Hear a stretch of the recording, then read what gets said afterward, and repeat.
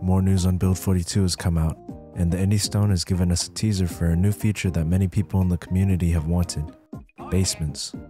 The basement system will work like this. Spots on the map that can have basements will be marked, and when an area is loaded for the first time, a basement blueprint is randomly chosen and modeled into that building. This makes basements random despite the map being static.